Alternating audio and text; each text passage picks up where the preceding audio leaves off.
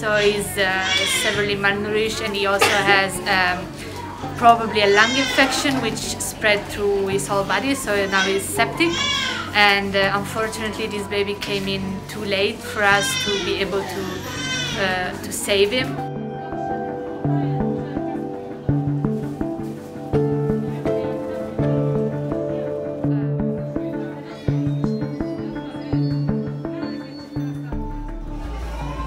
It's very stressful, of course, and it's extremely frustrating, especially when we don't manage to save those children.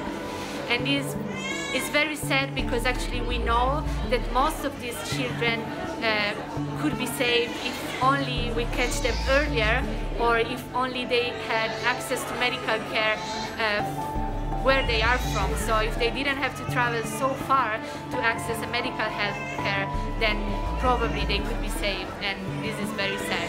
It's just very, very frustrating as a medical professional.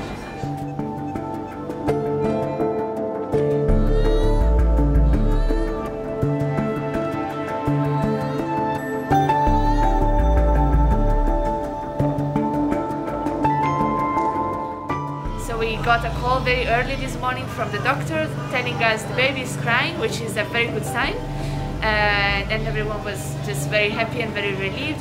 The baby is still very sick, he's still in a critical condition, but the fact that he survived the first 12 hours is a very good sign that makes us hope for the best.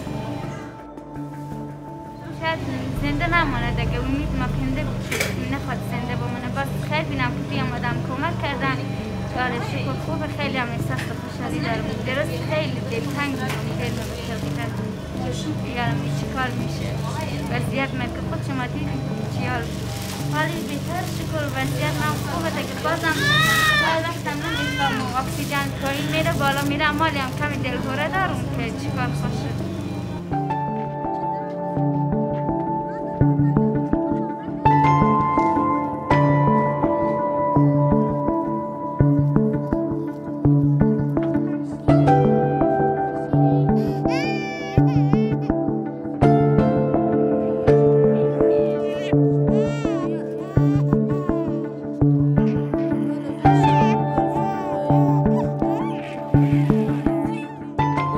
ولاړم زه خپله ولاړم شاید تا یادوم وایي دا تاسو خپل ځان سره سوچ کړي وي چې یعنې زه ځم د خپل ځان مثلا باید خرڅوم دا عقوبت یې تاسو فکر کړي وي؟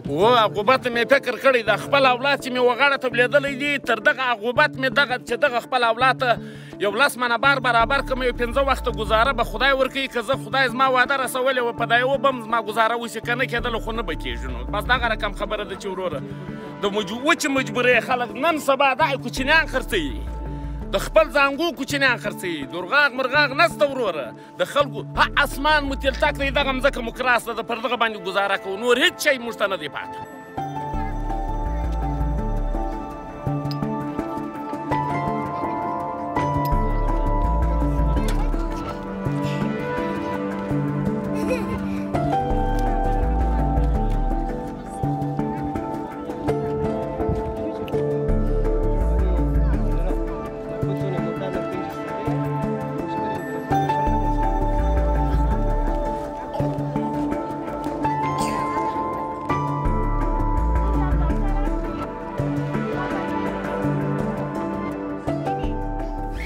The assessed will be the first and major point and should be a priority. I'm not speaking about recognizing the government or whatever, just releasing the assets that were supposed to be sent in Afghanistan, at least to support the economy and to avoid a full collapse of the economy with all the consequences.